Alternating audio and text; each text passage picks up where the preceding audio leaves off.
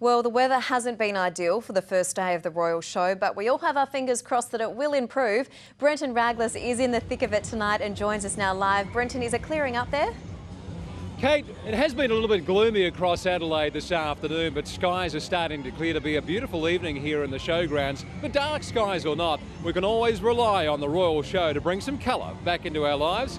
And Elise Baker today had the pleasure of spending day one here. The show's back with all the things we love. The big rides. That was so good. The animals. Here I come. And the Dagwood dogs.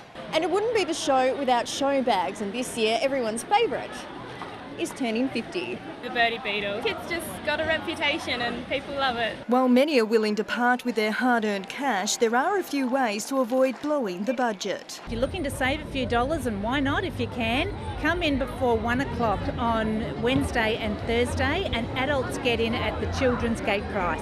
All the entertainment on the show's 5 stages is free. Stamp your feet. Despite not costing $1, it's still sure to delight the kids. Jump, jump, stop. If you want a closer encounter, try out the new reptile display. It's free to come in, snakes are pretty friendly. And you can appreciate the sweet stuff without the calories or the cost by taking in the cake decorating displays. They look so good. Tonight's action wraps up at 10 o'clock.